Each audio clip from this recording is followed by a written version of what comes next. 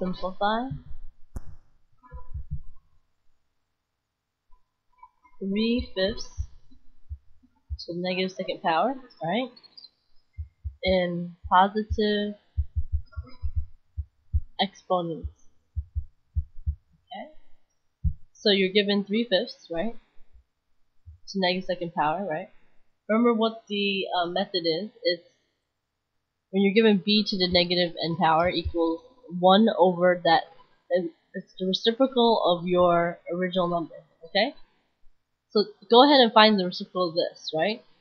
This is really over imaginary 1, right?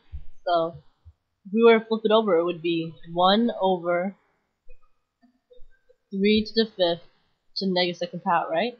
But whenever you find the reciprocal of it, you just go ahead and use the positive power. So it's going to be like this. So it's 1 over 3/5 to the second power, right? And 3/5 to the second power is 3 squared, right, over 5 squared, right? And let's write this over horizontally. 1 divided by 3 squared over 5 squared. Okay, let's simplify. 1 divided by 3 squared is 3 times 3. 5 squared is 5 times 5.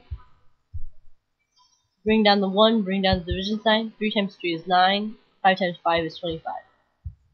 So go ahead and when you have a whole number, it's really equal to itself over 1, right? And then just go ahead and simplify your division, right? Division turns into multiplication, right?